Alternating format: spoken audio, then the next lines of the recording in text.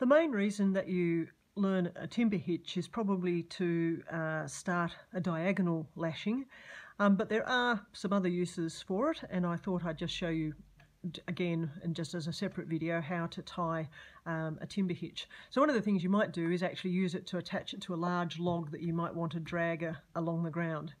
So it's just a matter of wrapping things around, whatever you're wrapping things around, turning that end over to make a loop, and then taking the tail that you've got and twisting it around a few times.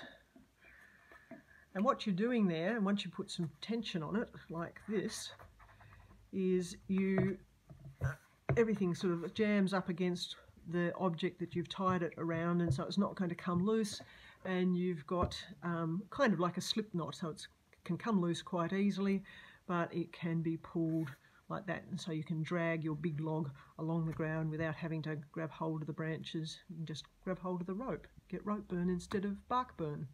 Works for me.